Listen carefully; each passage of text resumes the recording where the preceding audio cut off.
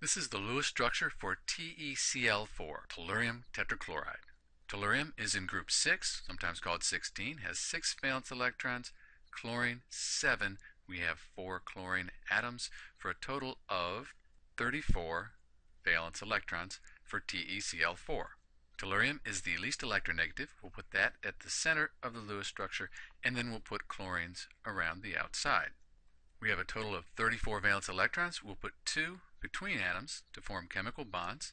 We've used 8, and then around the chlorines, 10 and 32. So we've used 32 valence electrons. The octets are full for each of the atoms in TeCl4, but we have 34. So we have an extra pair of valence electrons that we need to do something with.